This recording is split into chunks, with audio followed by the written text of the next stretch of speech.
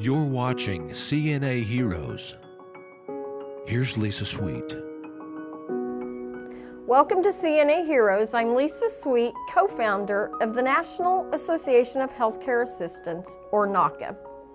Thank you so much for watching these segments on CNA TV. Seeing the numbers of views rising on the videos, recognizing CNAs for their important contributions to healthcare is very affirming. I love to see individuals so deserving get the recognition and kudos they deserve. Please share these videos so that everyone can experience these beautiful and caring CNAs. Today's segment features a CNA who has dedicated her life to helping others. Frail, vulnerable, and elderly people have been so fortunate to have this CNA care for them. If I or a member of my family ever needs care, this is the CNA I want in my corner.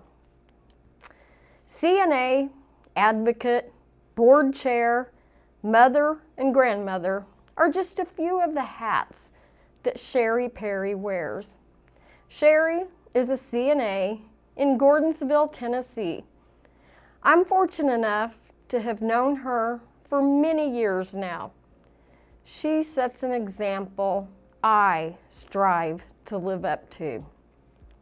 Sherry knew from her teenage years what she was put on this earth to do.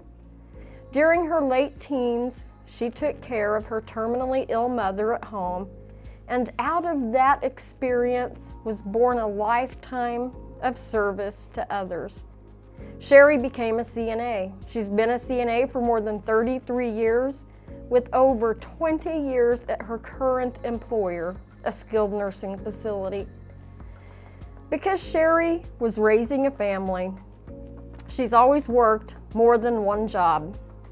Right now, to make ends meet, Sherry works several jobs, as many CNAs in this country are forced to do.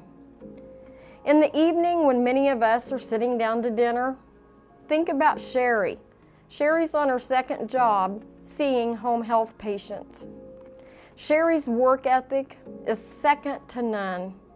Although she isn't the youngest CNA on the team, she can work circles around the others and do so with a smile and a hug.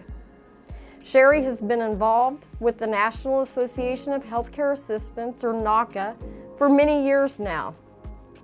Her mentor, Dixie Taylor Huff, who until her death owned the nursing home where Sherry has worked, first introduced Sherry to NAHCA by supporting membership and visits from the NAHCA team for special events.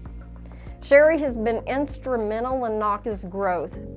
She currently serves as the chairwoman of the board of NAHCA and takes this leadership role very seriously.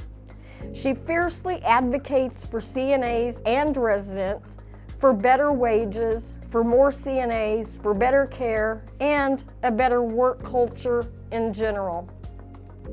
Sherry is strong and determined.